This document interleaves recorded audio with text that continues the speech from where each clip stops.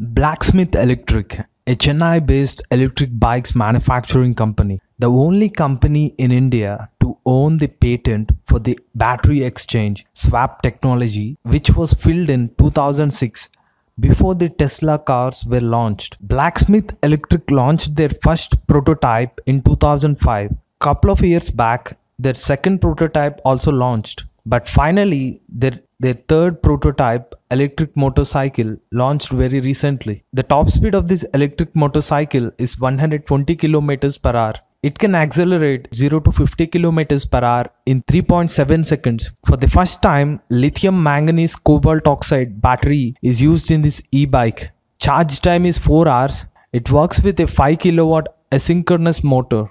Range is 120 km. With a swappable battery, the range can be extended up to 240 km. GPS and artificial intelligence system.